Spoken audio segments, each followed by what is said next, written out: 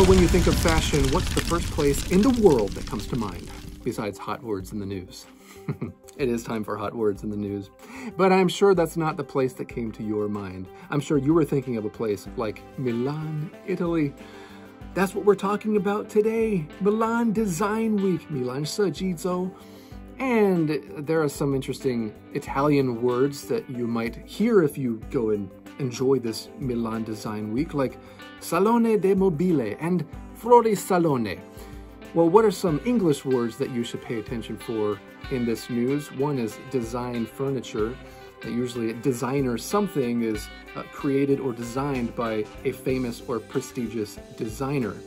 Something else you should pay attention for is trade fair. That is 贸易展览.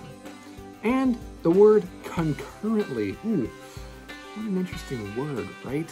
Concurrently means 同时的, happening at the same time as something else. It's a little bit different from the word simultaneously. You can look that up later. Here's the news. Milan Design Week, the world's largest trade fair for design furniture, will take place from September 5th through 10th in Italy's fashion capital, Milan. We all know that's the fashion capital. It's the most important event in the world for design. Milan Design Week includes two separate events that run concurrently: Salone de Mobile and Fuorisalone,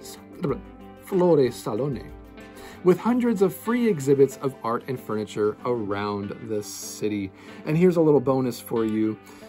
Do you know the difference between exhibit and exhibition? Well, an exhibition is usually the big event that has a lot of exhibits. So exhibition you might think of as 展览, whereas exhibit, it might be one painting or a piece of artwork in an exhibition, although we often use those words to mean the same thing. Okay, that's all for today's hot words in the news. Ciao a tutti.